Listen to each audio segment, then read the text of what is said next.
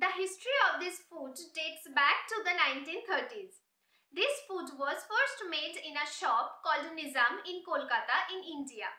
It has emerged as one of the most popular street foods of Kolkata and has seen many variations till date.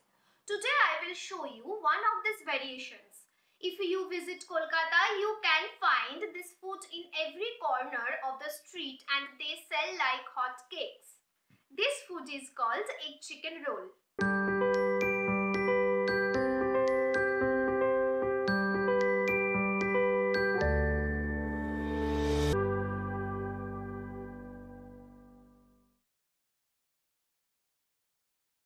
Before we start cooking, make sure to subscribe to the channel by clicking the subscribe button down below and press the bell icon for all updates to learn more authentic recipes like this one. And if you enjoy this video, don't forget to like and share it with your friends.